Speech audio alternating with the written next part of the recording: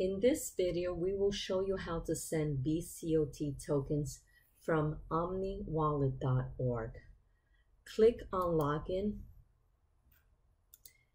paste your wallet ID, click Password, and also write in your password. We recommend you to copy and paste so there are no issues. If you're using multi-factor authentication, click the box. If not, just click Open Wallet. We're using multi-factor authentication, so we will click the box and you will get a place to put your code. Place your multi-factor authentication code and click Open Wallet. You are now inside your account. Your overview of your account has the Bitcoin showing, BCOT tokens, and any other coins that you may have here. We have in this account 50 BCOT tokens. You will go now to My Addresses.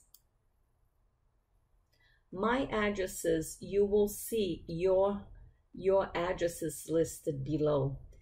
Click on the arrow to see all the addresses you have. Here you will see BCOT tokens and the balance we have in our account of 50 BCOTs. When you're ready to send, you will go and click on the Send button.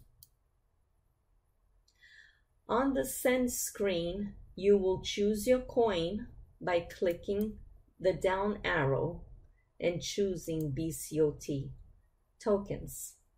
On the sent amount available, you will know how many BCOT tokens you have available and how many you want to send. I am going to put here 0.00000. Let's send like 2. 0.000002, and here make sure that you have the address to send to. Copy and paste it in a safe place so you can go ahead and get the address. Very important, once you put the address in the send to address, make sure that you have enough BTCs to complete the transactions. So you need enough Bitcoin dust to send your transaction in your account. Here it says that at least 0.0003087 is needed to cover this estimated total transaction. If you do not have the enough dust amount of BTC, which is Bitcoin dust, you will not be able to click and go to the next. So here will show your total transaction cost. This is how much Bitcoins you need, and it will show you how much you have available in your address.